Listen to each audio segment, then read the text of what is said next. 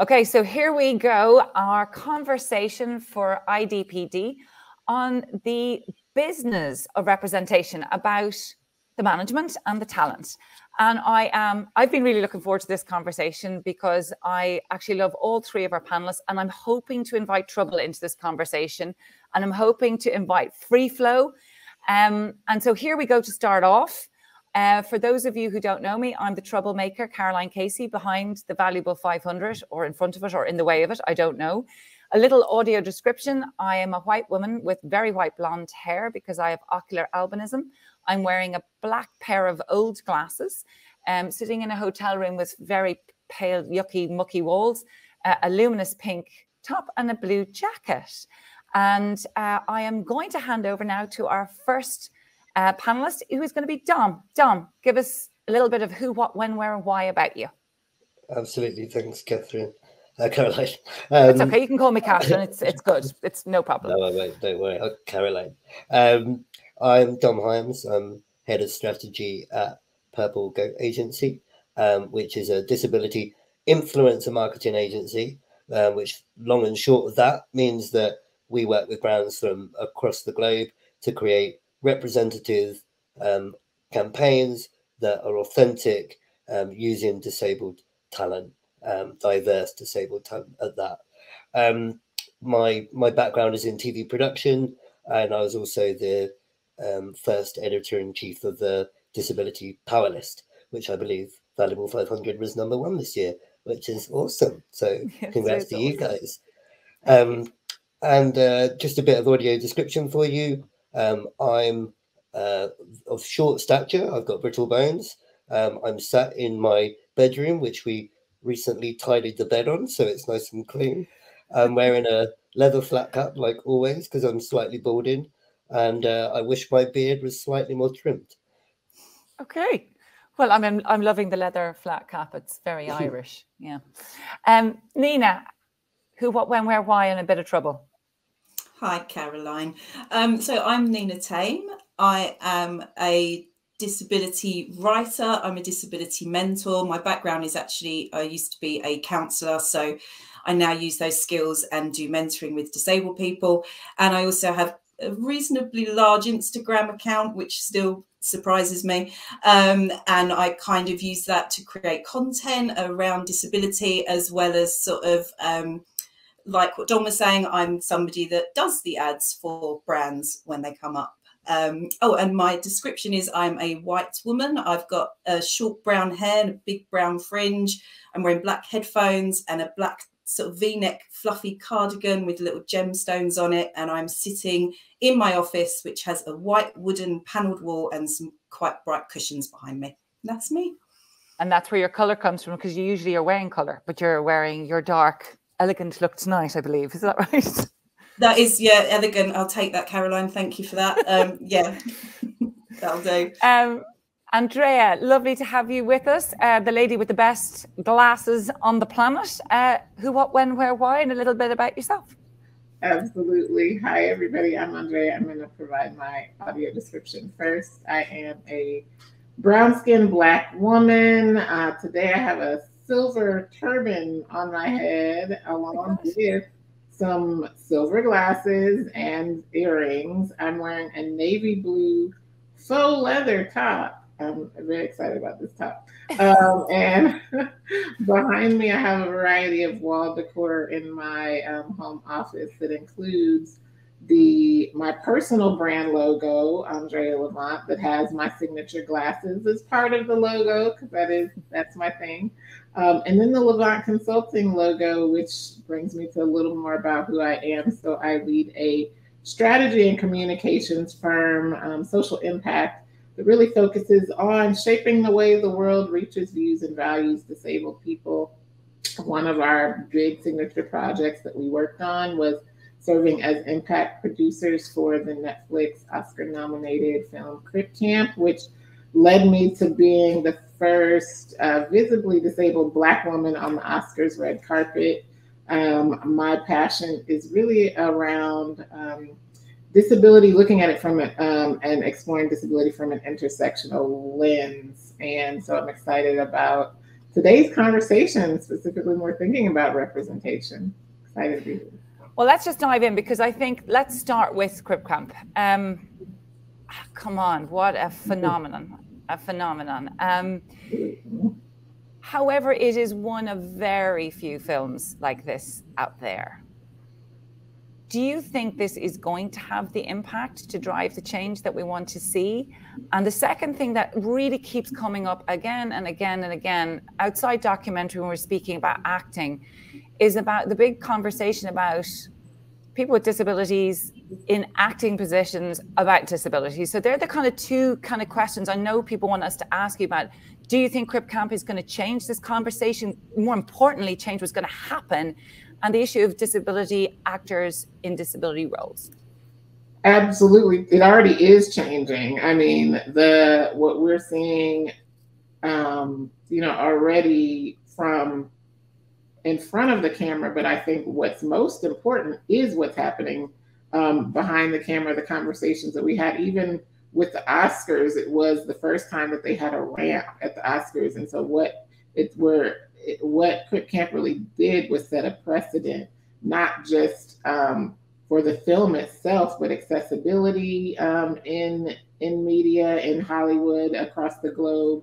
And continuing, more and more of us are part of these conversations. Organizations have been, developed now that are focusing on disability representation in front of and behind the camera. So it absolutely, I'm more busy than ever, but because of what Crip Camp has done. And so much so that when I started on Crip Camp, I was a team of one, leading a consulting firm, and now we're a team of 7. So that just goes to show you that it really has highlighted both from a media perspective, but also in general, I think, in tech industries and other business aspects, the importance of disability representation, which speaks to what you're saying around acting. And that is, yes, authentic, people with the lived experiences.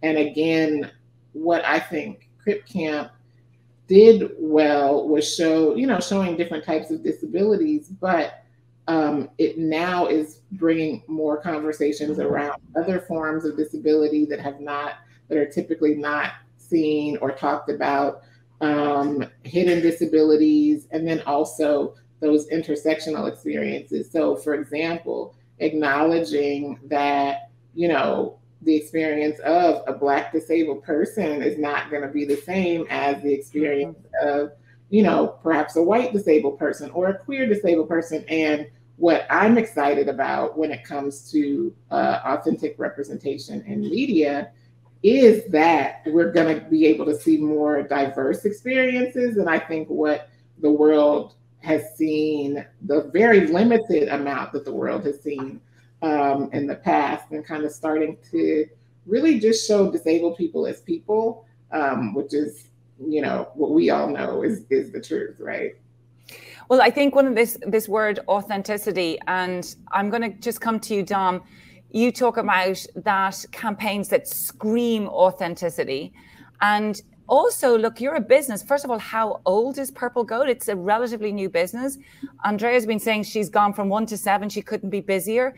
Is that what you're finding as well? Is there that sort of screaming or yearning for real authenticity and the business of your business?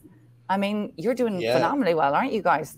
Yeah, absolutely. So very similar here at Purple Goat. We went from one person, Martin Sibley, April last year, and now we just hired our 11th person, which is amazing. And yes, there absolutely is now this desire of businesses to start, thinking about this. And I say desire, but it's an awareness now. Like, the awareness is growing, and maybe lockdown was in part to do with that awareness, because we were starting to think about reasonable adjustments. We were starting to think about those that are shielding, and so conversations around disability started creeping into the mainstream narrative, which maybe they haven't done in the same way. Obviously, in 2020, we had Black Lives Matter, and that was an amazing opportunity for people to educate themselves around race and kind of really kind of introspectively look and learn.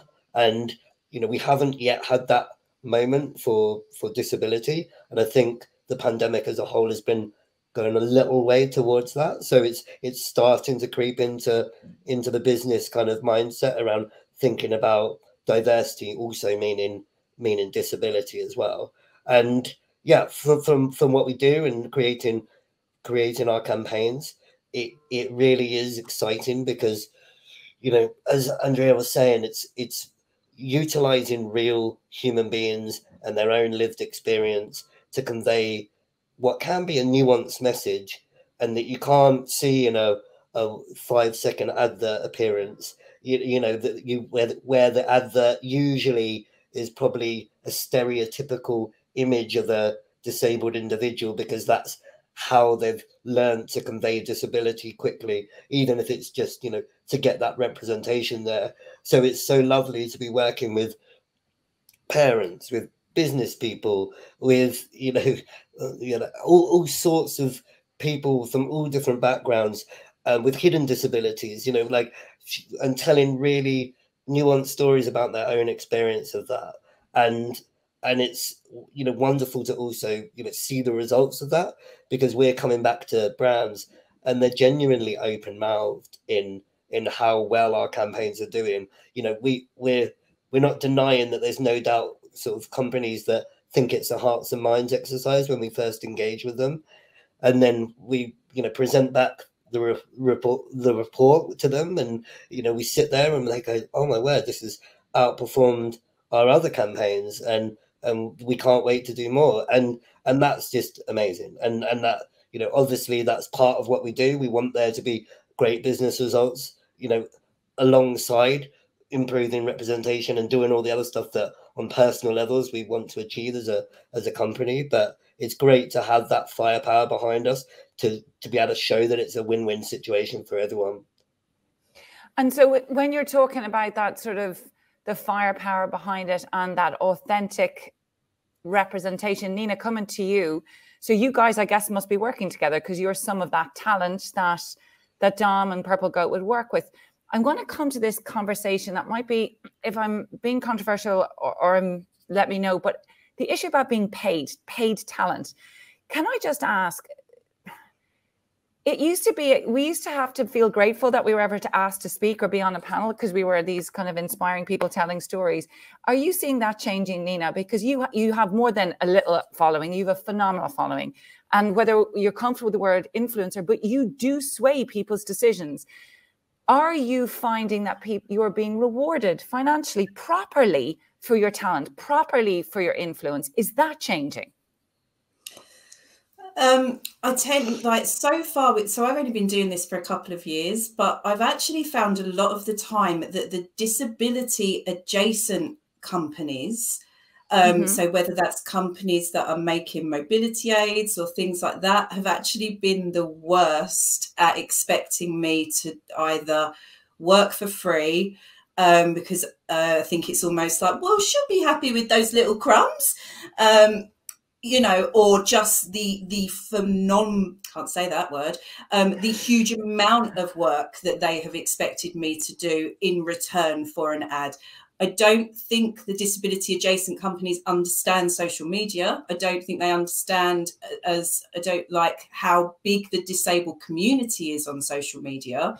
And I've actually found most of the time that, you know, I get sort of paid better from, the companies that have nothing to do with disability, not talking about disability run companies, as I say, but I've been quite sort of shocked by, I can't sort of name names, but for example, I was trying to because I do writing, and I've been paid really well for my writing through a platform that was run by disabled folks. And when I got in touch with another magazine that was around disability but didn't have a single disabled person working for them, they brushed me off. They eventually got me on the front of the magazine, didn't obviously get paid for that or my time or anything, which is fine. And then when I suggested to them again, like, hey, you've had great feedback of this magazine, how about we discuss that kind of working thing? They were like, yeah, we'd love you to do some regular writing, we'd like you to do this, this, this and this. And I come back and said, just checking, this is paid work, right? Because I don't have the time to do unpaid work at the minute. And they were like, oh, yeah, we'll get back to you. And I was just, yeah. So sorry, that was a bit of a waffle, but I'm sort of it's not. But it's not a waffling. I want to know, why do you think companies are starting to see the value of your work and are willing to put dollars behind it now? Is it because you bring a different experience? Is it because they're seeing the differentiator? I mean, surely that must be surprising to you. You would have imagined it would be the other way around, no? Well, I think it's because for the sort of few, like the disability adjacent companies that I've spoken about, especially people who are making mobility aids, you've only got to look on their Instagram pages, if they've even got one, or their advertising, to see that apparently they think disabled people are just white and generally elderly as well. Now, obviously, I say this as a white wheelchair user, which is pretty much the poster girl for disability. But I think they just tend to, you know, I mean, I've approached a few of them about it and said, look, you need to diversify your models and stuff, like, you know, because even disabled people don't feel like you're advertising your disabled products to them, because, you know, you just seem to be only advertising them to sort of white elderly people. And I think maybe because they've been, I don't know, I think maybe because they've been in it, but sort of, it's that kind of nothing about us without us, isn't it? So I think a lot of these companies are run by people who think they understand disability, but they don't employ any disabled people. Because if you had a disabled person working for them, then they'd be able to say, hey, you know, maybe we need to sort this out. So it's that kind of feeling of, well, we know what disabled people want because we've been in this business for years. And I think other brands, I think, are just starting to slowly. I noticed this year for Disability Pride, I was invited to do a couple of talks for quite big, well-known companies, but that was purely because they had disabled people working for them who had pushed to have me come on and talk, because otherwise I just don't think they would have bothered. So I think it's, you know, I think it's about not just kind of giving out the crumbs and getting disabled people in the adverts and on the telly. It's getting disabled people actually working for these companies, you know, in these positions, whether it's, you know, Andraéa, like, you know, with your producing and stuff, like, it's amazing. You could tell, like, Crip Camp is like my favorite thing ever. I'm trying not to fangirl really hard, because it was the first time I'd watched something and thought, this is accurate. This is a story being told by disabled people, because generally it's being told through a, you know, oh, disability is tragic and sad and oh, it's such a shame, or it's being told through a, you're so inspiring, you know, you made a sandwich, well done. And that's it. You know, the small representation that we have, it's that, just those two things in general. So to see Crip Camp, and I literally was just telling everybody I knew that wasn't disabled, please watch this, please watch this. And you know, actually understand that disabled people have sex, we're funny, you know, we might have jobs, we might do this, we might do that. Just, it's, yeah, a representation, I think the lack of representation and, you know, as I say, those two lenses that we are seeing through is just like the biggest, I think, stumbling block to inclusion and everything, because the representation is still so small and it's still being told by non-disabled people. I think, I just want to add, yeah, get in, come on. I'm just going to say that we're seeing that from a client perspective. And it's interesting that we find our ideal clients to be the ones that like literally admit that they just don't know what they don't know. Yes. And it tends to be the bigger, even, you know, it might be corporate, whatever, but disability, ones that have disability in the name, or I feel like I'm in so much trouble for saying this. No, go for it. But it is like, there's this thing where if people feel like they know, and they're just almost sometimes bringing us in for what they think is a little snippet. So for example, for us, it's around the intersection, you know, disability justice, intersectionality, but they feel like they otherwise know disability. And so we're having to do a lot of it's a lot harder, it feels like, when people feel like they know just enough versus ones that are like, we trust you, tell us what to do, you know, because that's where it's just so interesting to me. Like you said, the ones that might have disability but don't have disabled people on their boards. They don't have disabled people, you know, in their staff, or they have one.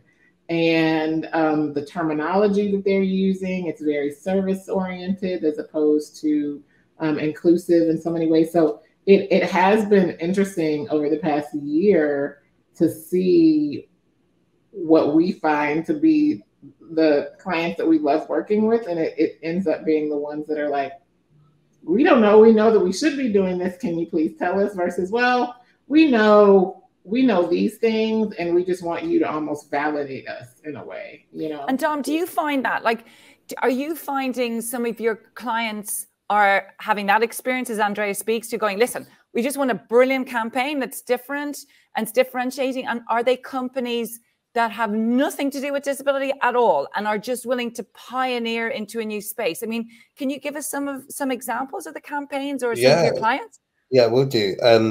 So we have like different campaigns, obviously speaking to different audiences and different purposes, of course. But we, for example, work with Starling Bank, and Starling Bank is a challenger bank, I believe UK based. And we were speaking with them, and we explained to them that for the disabled community, a lot of people find, you know, online banking, as in app-based banking, more accessible to their needs, and they can utilize the accessibility features of their mobile phone to actually bank with much more ease than heading out to a traditional banking environment and doing it in person. And that was kind of seemed like news to them, which was amazing. And so we kind of have had this amazing, you know, relationship now with Starling, where they are so keen to create a more accessible, you know, banking experience for their customers. But ultimately, they also realize that that's a great, you know, differentiator for them and a niche for them that they'd not really thought about. So we're able to create really amazing, and we go back to it, authentic content with people that genuinely benefit from utilizing Starling Bank. And then similarly, you know, in return, they get maybe more customers, and they get happy customers. And also we get that representation on the screen. Another example would be, you know, working with Virgin Media. And Virgin Media, you know, this was a campaign based around the Paralympics, so maybe it's a bit of a cheat, but you know, they were really like, you know, wanting to make sure that they create the most creative viral content they could, and that was by getting that diversity of disability experience to all partake in a Mexican wave. But obviously not everyone can do a Mexican wave, so we had this amazing mix of creative applications for how we all, you know, share this moment together during the Paralympics and have everyone contribute their Mexican waves. And they were really like, you know, really keen on getting that, you know, authentic creativity, and we were blown away by some of the kind of interpretations of that we had, and you know, really insightful for a lot of people too. And then one final one that I'll just go into is, you know, we worked with Highways England, and they had a campaign that went out, I think last year originally, or the start of this year, called Go Left, which originally it kind of went out and didn't necessarily, you know, get the best reception. And then we made a kind of disability specific campaign around that, and it's all about highway safety. And actually, once you tell the stories of highway safety through the experiences of disabled individuals, it becomes a more important kind of conversation, and people kind of connect with it because, oh yeah, for that individual, this is a really important topic because their considerations around highway safety aren't going to be the same as mine. And so actually having this conversation is really valuable. And again, you know, the sentiment we see around a campaign like that was really amazing, really powerful, and they saw great results as a result of that. So it's lovely to see, you know, that we can kind of do these different types of campaign and get different results based on what the client is looking for. And do you think their clients, and Nina, I'm coming to you on this one, do you think their clients are, when a brand engages you or a business engages you, on anybody here, do you really believe they're starting to see they're accessing a new demographic, accessing a new customer base that they haven't? So Nina, if there's brands that you're working with or for, or people that are contacting you, is it because they're excited to see that access to that new voice through you? I mean, rather than, well, we're just going to do this because it's a disability thing. Do you know what I mean? Is it because they're seeing that there's a market here, or there's a demographic that we want to engage with? I don't know. See, I think my cynical, no, I don't know if it's cynical or not, but, you know, I have an account with big numbers. So, you know, a brand is going to benefit from that regardless of whether I'm a wheelchair user or not. I mean, and then obviously there's the flip side of that, where I've had brands like gift me something and then they've used my photo on their webpage so that they can get all that, oh, you're so diverse, when they're really, really not. But I think for me, sort of, so for example, I work with Sky TV. I've worked with them this year, and what's been like, obviously none of that is about disability. It's just me doing adverts for various shows and this and that. But what's been nice is they know I'm a mum. So sometimes I will, you know, I might be doing something around a kids film and the kids will be in it. And you know, and I think that is just that kind of, I long for incidental disability, you know, to see a disabled person in a film or an advert or something else where you don't find out what's wrong with them, because, you know, a disabled person's medical information has nothing to do with anybody else. So for me, I've loved being able to do this stuff where, yeah, I happen to be in a wheelchair, and that's not like, you know, I do stuff despite my disability. I don't mean it in that way. You know, I'm very proud of my disabled identity, but, you know, my medical stuff hasn't had to have come into it. It's not been like, oh, you know, I've got this, this and this, and I need this product. You know, it's just like, hey, these are my kids and we're watching this telly program. And that, I think, is so important, because as much as on my platform, you know, I will talk about, you know, access issues and discrimination and all the rest of it. Sometimes just me putting a video up with me and my kids in itself is like, oh, right, wheelchair users can have children, like they have sex to have the children. It's like mind-blowing. You know, and I think that in itself is really important. I think I just went off on a tangent. I don't know if I answered. No, actually, you've picked up on something for me that is one I think all of us say. It would be so great for us to be public and speaking as having an identity, but not about disability. And I think that's when, for all of us, right, that's when it becomes something that we are all working for, is just the normalization and the integration of our experience into anybody's. And I think that's what we'd love to. And I know that work that you do with Sky, and that's where we want to be moving towards. It's you as Nina, as a mum, as you say. Just to jump in on that, like quite often a conversation we have with brands is, no, we don't need to talk about the disability in this campaign. Like that will be evident in the content itself to create that authentic storytelling if the individual wants to talk about it. But having the representation, you know, in the way that they're going to tell it and the way that they're going to communicate with you and your brand, that will be enough, and that will do great stuff. You know, obviously they're not experts in disability, and so they're saying, oh, we should, you know, have this mentioned about, you know, how they use it, or we should have this about how it's easier for them to access it. It's like, you need to trust the influencer as well. And again, like we said just before we started recording about the word influencer and whether, you know, yes, it's got a little bit of a kind of negative association, and I completely understand why. It just has become this shortcut word for someone that works in social media marketing, really. So whether you're a content creator or an influencer, you know, any of them are appropriate from our perspective. But yeah, sometimes we have to tell people, like, you've got to lean on their experience here, because they are the expert. They're the expert of their audience, and that's how you're going to get the best result. And it's really powerful when they empower us and empower the individual to do that. Well, look, you've got 500 companies who are part of the Valuable 500. You are all talented, whether you're talented within an agency around campaign, whether you are a writer or content, whether you're a producer and a writer and a consultant. You've got 500 companies here, right? Got 21 million employees out there.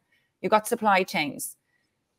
You know, you're in the business of making representation happen behind and in front of the camera, and to be part of the advertising that these companies work with the news.